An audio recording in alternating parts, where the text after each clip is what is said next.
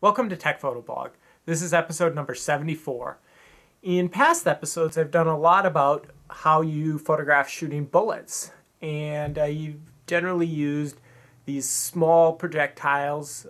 These are standard pellets that go in an air pellet rifle that I bought from the store, and they work pretty good. It's a nice, easy solution. But before I started making these videos, I made an air cannon at my home that shoots much larger projectiles, these half-inch ball bearings. And I thought I'd dig it out and sort of talk a little bit about the differences between sort of these little pellets and the big pellets when you're photographing projectiles with the camera axe. So one of the things that's notable, and one of the big differences, is that it's really hard to get these projectiles going as fast. I tend to shoot these at about 250 feet per second. I know people have shot projectiles much faster than that. I'm thinking about doing a new air cannon in the future that will increase my velocity on these ball bearings, but I'm not really getting into the actual air cannon. There's tons of resources about that online. So, go and, just search for how to build an air cannon if you're interested in doing one of those. Be safe, of course. But when you're photographing these guys, they really distribute their energy a lot more equally through through an item, and that sort of creates this pretty different photographic opportunities from these really little pellets. And I thought that because these were so much more massive, they'd have a ton more kinetic energy. But, as I'm about to show you, that didn't turn out to be quite as big a difference in kinetic energy as I thought.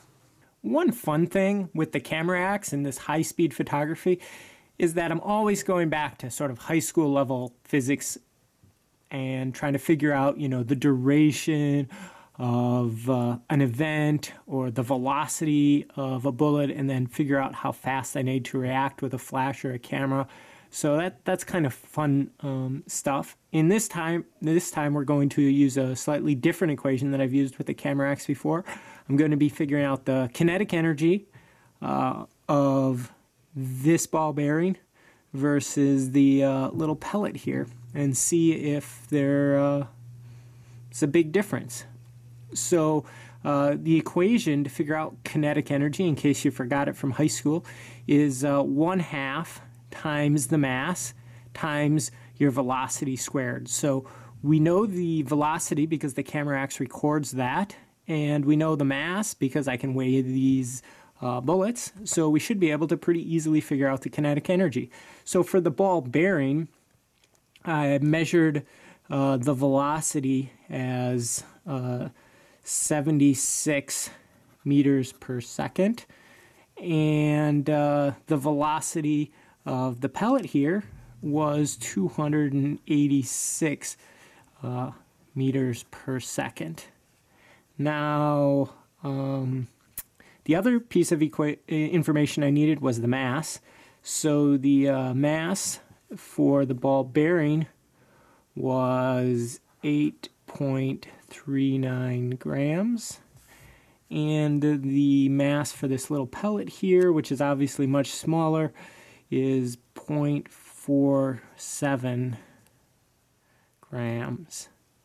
So just sort of looking at these numbers, this is much smaller. The mass here is much smaller than the mass here, and the velocity here is quite a bit less than here. Since the velocity is getting squared in the equation, this is going to have a bigger impact. However, the mass difference is off by an order of magnitude. So, just looking at these numbers, it's probably going to end up being approximately the same amount of energy. So when you do the equations, I'll do the one for the ball bearing first. We've got energy equals 1/2 times times 8.39 grams times 76 meters per second. and then you square this guy, and I get about 19,200 joules. I'll just use 3 significant digits there. And the energy for the air pellet is going to be 1/2 times much smaller mass of 0.47 grams. And we'll multiply that by 286 meters per second. We'll square him. And I did the calculations for this, and it turns out to be, whoops. Okay, so I had the calculations all written down here, but so I misplaced that.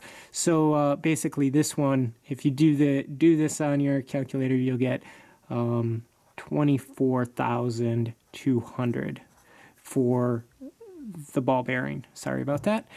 And for the pellet, you'll get this 19,200. Both of those are joules. So we're talking about 24 kilojoules and 19 kilojoules for this one. So there is more energy in this ball bearing, but it's not a lot. It's, let's see, 20, maybe 25% more energy in the ball bearing. So not a huge difference. But what really does make a big difference, I think, is that this bigger area means that more of the energy from this pellet will generally be absorbed by the target. So that makes the explosion bigger and sort of more energetic, just because more energy is transferred from this guy into the target. Now, obviously, it makes a difference what you're shooting, how big the thing you're shooting is, but it's definitely, you know, if you're doing a lot of projectile photography, it's definitely worth trying, you know, different projectiles and different types of things to shoot them. So this is the setup I'm using with the air cannon I made to photograph flying ball bearings, sort of destroying different kinds of targets. I made this out of metal many years ago, just to be extra safe.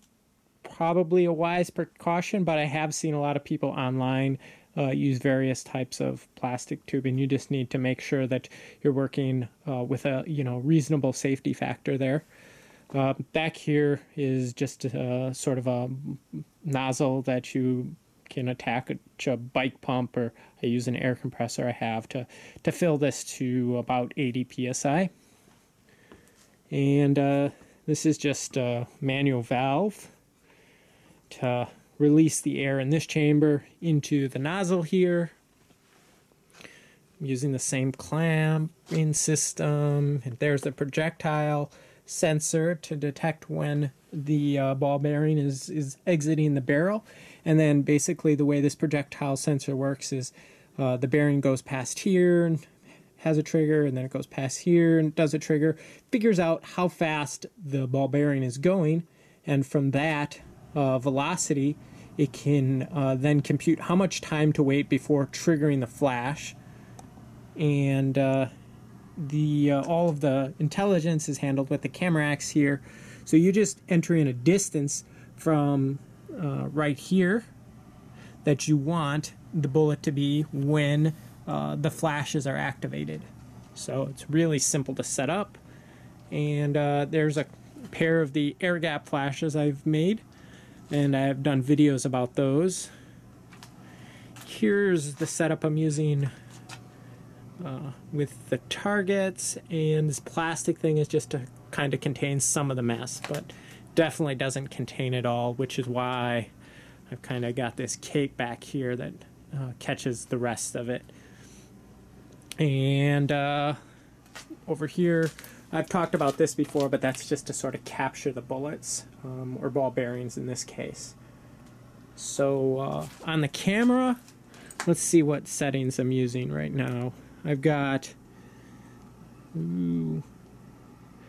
The ISO is set to 800. The duration of the shutter is 1 second. And the f-stop is 16. So those are the settings I've been using today to take most of the following settings. I think I did adjust the ISO and the f-stop once or twice going through the photos, but now I'll show you some of the photos I've taken today, and thanks for watching.